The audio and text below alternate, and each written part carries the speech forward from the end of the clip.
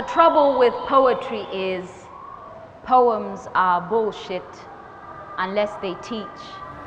Poems serve no purpose unless they reach the audience they are written for, the ears they are meant for. See, you could write the perfect love poem, tell us how you teased her till she let you touch her. But if she can't remember you, then sir, I'm afraid your poetry didn't do what it was supposed to.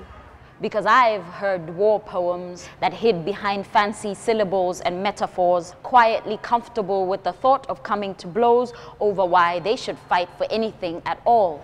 And once I wrote a hope poem, one of those there's a future type poems, but it never spoke to what few wishes we had left broke. I've even seen live poems that wait till the audience is gone, then begin humming softly as a song, murdering any sense of rhythm they might have had at all. I'm thinking of crafting an It's Too Late poem. I'll build it up till it sounds like metal bats against tin cans, loud and outrageous. Still might be too little, too late. Because this generation wants fast poems that can outrace us, outface us, maybe even take us to where we've never been.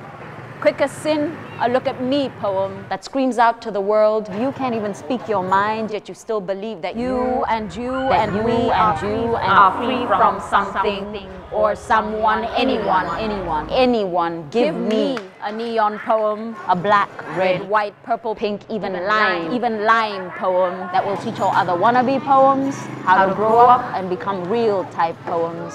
Because poems are bullshit unless they teach, and they serve absolutely no purpose unless they reach someone. Thank you.